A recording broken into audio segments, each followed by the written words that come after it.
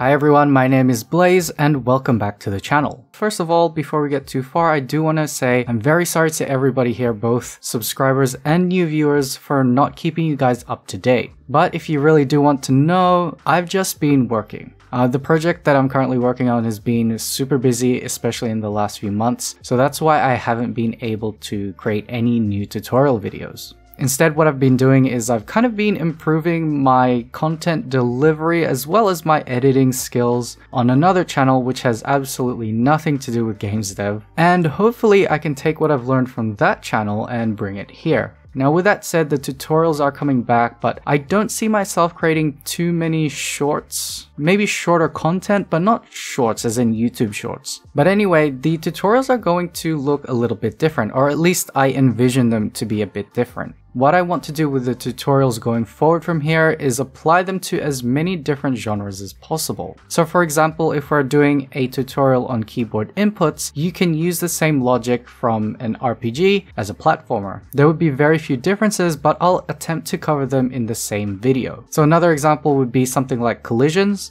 For the most part, collisions for a platformer and an RPG are different, with the only difference being platformers have gravity, whereas top-down RPGs wouldn't. So I do actually have a tutorial that I'm working on, and if you have notifications turned on, hopefully YouTube will notify you of that. Now, as for other content on this channel, I am planning to do things that are industry related to kind of break up the monotony that I feel might end up happening if I just do tutorials. So industry stories, but maybe not so much controversies. I'm not really sure about what kind of other gaming industry related stuff I would make. But if you follow me on Twitter or X or whatever you want to call it, you can send me a message or you can @ me. I'm open to any suggestions you have. So that's roughly where I've been. I've just been working trying to get things settled and also improving my skills, hopefully to the benefit of this channel. So like I said, if you have notifications turned on, then hopefully YouTube will tell you when that tutorial video will come out. But that's all from me. Thank you very much for watching,